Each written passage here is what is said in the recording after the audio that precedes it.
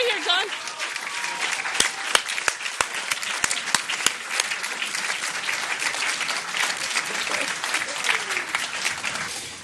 Curiosity, the most sophisticated rover ever built, is now on the surface of the red planet, where it will seek to answer age-old questions about whether life ever existed there on Mars, or if the planet can sustain life in the future. It looked extremely clean. We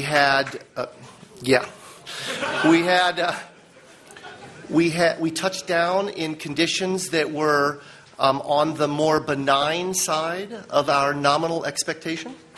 And it looks, at least by my eyeball, that we landed in a nice flat spot.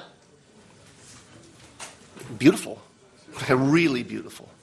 What you're seeing in the first picture that you said, that was the shadow of Curiosity there in the view. These are the rear HAZCAM views, so we're looking out the back of the rover. I don't think we got any of the front HAZCAMs. That's front. Oh, is it front? Okay. Yeah, that is. Thank you. It's front. There we go. The other one is the rear, and that is the wheel you see in the lower corner there. We do expect to get more pictures back in this upcoming Odyssey pass.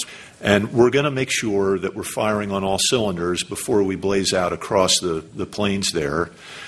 But nested within those initial tests are going to be science observations. And so we have a plan to begin working through those as we test out the instruments.